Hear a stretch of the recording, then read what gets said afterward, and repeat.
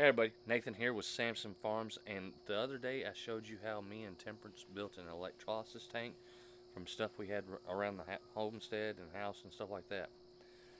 But today we're going to put it to use and show you us loading in a cast iron skillet. And I'd also like to say, if you're new to the channel, welcome. I hope you enjoy the show. And subscribe. It doesn't cost you anything. It's absolutely free. I give you a 100% money back guarantee. Ring that bell for notifications and stick with us and we'll get to it.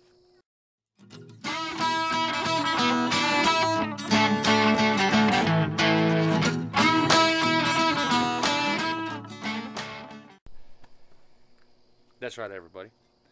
I've had the electrolysis built, went and bought a regular old charger, not a smart charger, not an automatic charger, just a charger. I think my battery's bad, but I'm gonna still try that with a good battery once I get a good battery to do that with. And I have had my cornbread pan in there all day today, and it's getting really close to being completely clean. So I figured for this video, I've got this old number 3, don't know who made it, skillet that hangs up in my shed because I got it from someone in a package deal. It's got a crack on it, so it's not going to hurt anything. Well, it's not going to hurt anything anyway. But either 14 or 16 gauge electric fence wire, put a hook at the end and a spot for the it to rest on my board, and then the loose ends just to connect to the alligator clip. Pretty simple. Alright, now you can see the bubbles here. This is the piece actually being cleaned, and this is the sacrificial piece down there. Seeing how the crud is all attached to that wire. It's exactly what it's supposed to do. And then this piece is getting cleaned.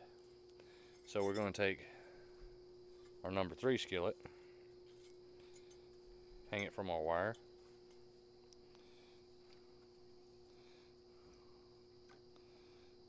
dip it in,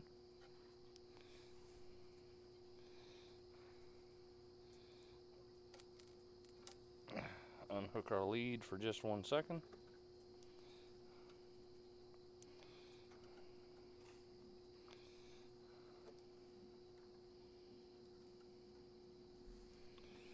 and you should see bubbles almost instantly starting to form over here. You can see the sodium carbonate already attaching to the wire.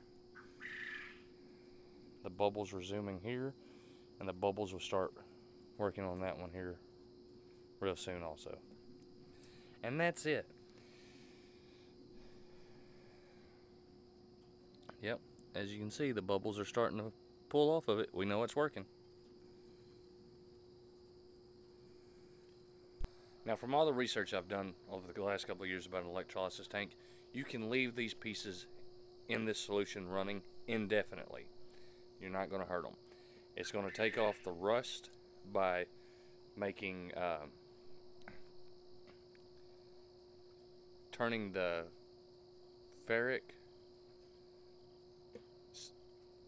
taking red rust and turning it into black rust, and it's attracted to the other pan.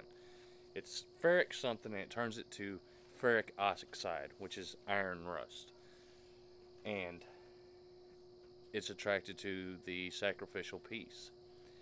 And leaving it in the solution doesn't do anything because there's no oxygen getting to the piece to create new rust.